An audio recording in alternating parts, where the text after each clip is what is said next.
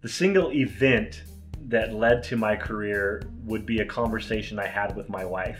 At the time, I was in my 11th year with the sheriff's office as a correctional deputy. I was extremely unhappy with my job.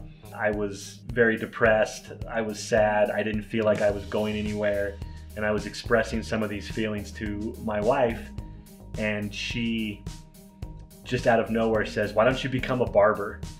And I was like, all right, I'm gonna look into it. I started going to barber shops and I talked to the owners and the barbers in the shop about how they became barbers, what steps did they take. And almost everybody that I talked to suggested that I go visit an actual barber school.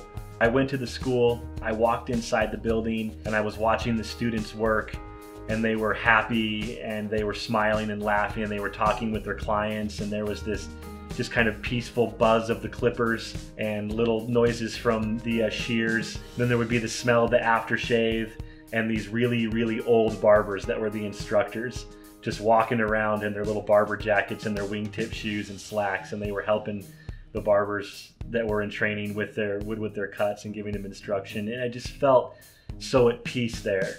It called to me and it was very peaceful, and so that got me interested in pursuing that as a career.